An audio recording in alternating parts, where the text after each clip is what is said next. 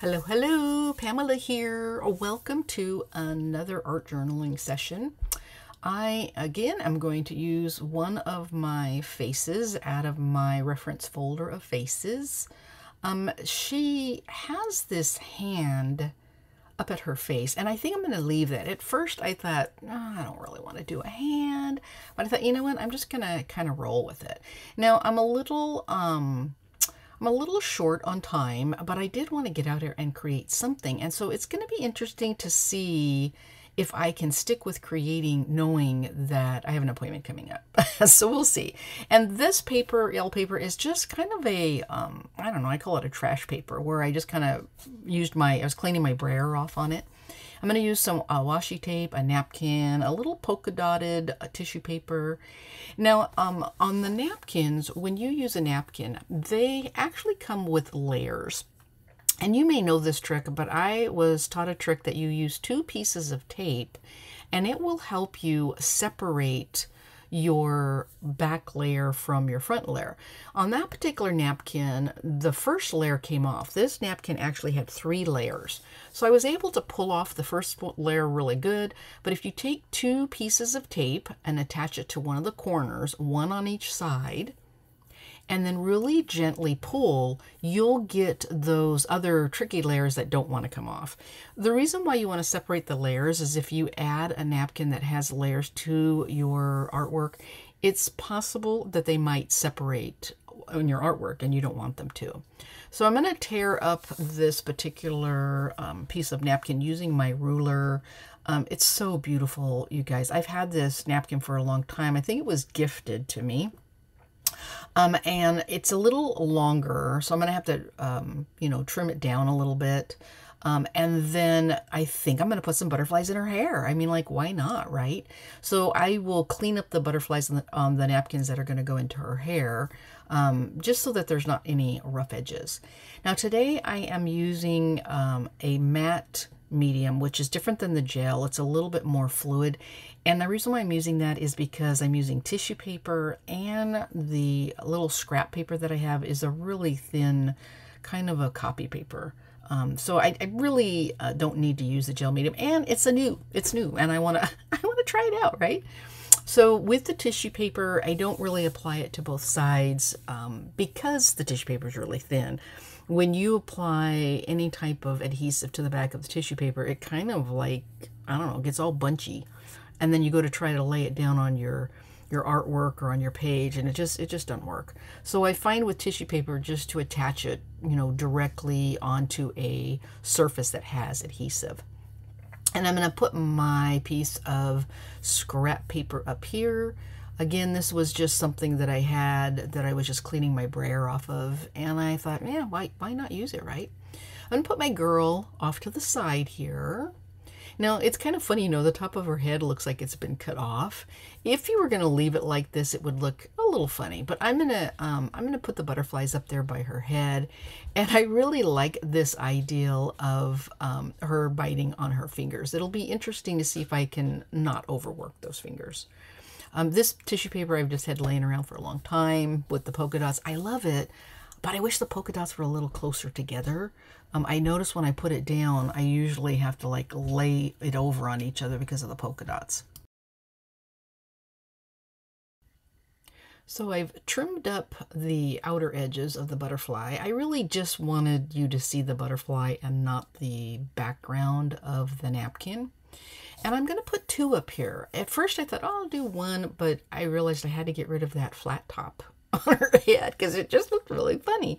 So this looks wonderful. I need to let it dry a little bit. I still have the washi tape that I want to get on here. I don't know why I don't use the washi tape more often, you guys. I have a lot of it. I just don't use it. I do find with my washi tape that I need to apply gel medium or some type of adhesive, matte medium, whatever, on my surface, and then I also apply a layer of that over it as well. I'm going to use strips of the yellow as well as the brown. She had brown in her shirt, so I tried to stick with some washi tape that was similar to the color palette that we have. And then once all of the washi tape has been adhered here, I will go hit this with the heat gun. So my surface is now dry, and I'm going to get ready to start painting here, but I wanted to share with you the colors that I'm going to be using. I have my unbleached titanium. I'm using a Naples yellow because it kind of matched the background. This is a transparent violet, ultramarine violet. I don't use it very often because it really is transparent.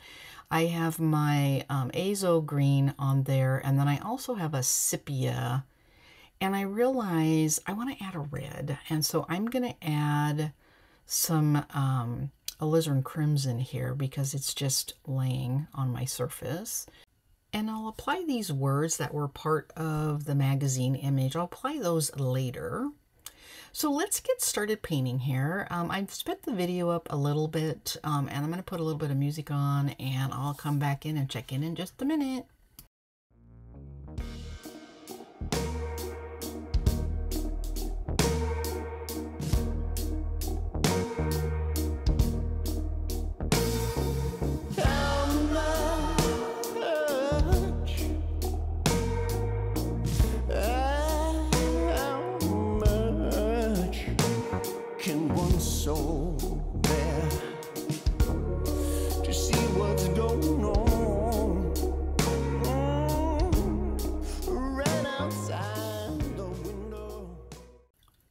I wanted to share with you, by mixing the azo green with that very translucent violet, along with some of the sepia, it made a really great olive green.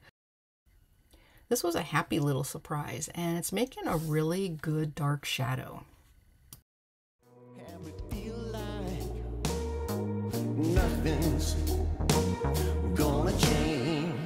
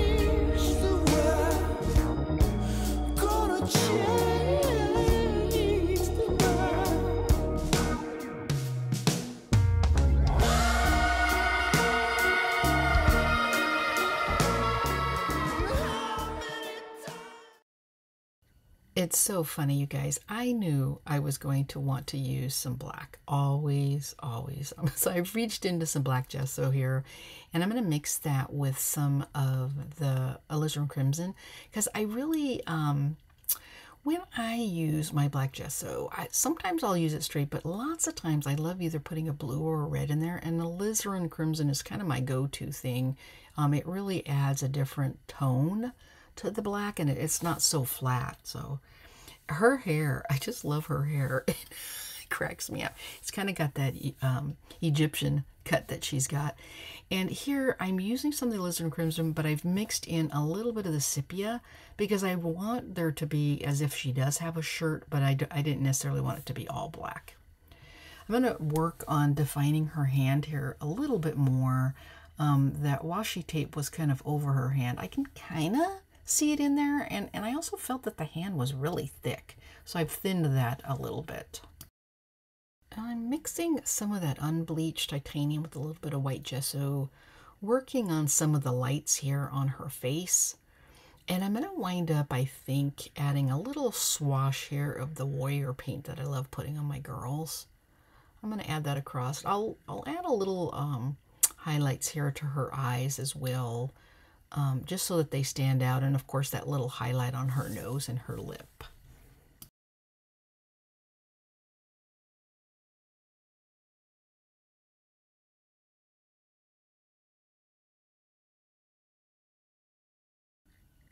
Now this Naples yellow is really good match with my background paper, so I'm just going to kind of dry brush some of this on and go right over that scrap paper that I have in the back.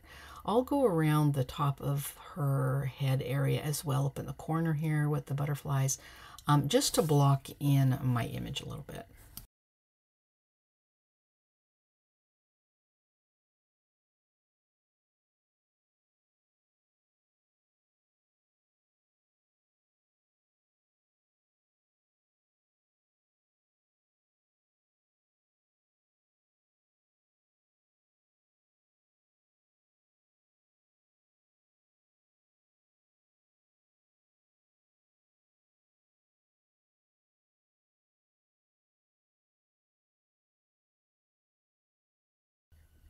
I'm going to use a white Posca to outline her hair where there's the darkest darks here.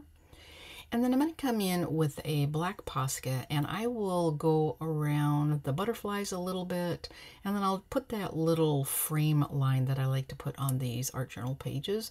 And I'm going to call her done, you guys. And I can't believe this. I have finished this in under 15 minutes. It's amazing what you can complete if you don't overwork it. Alrighty, guys, enjoy your day. Take care. And I hope you have time to do some art journaling. Bye.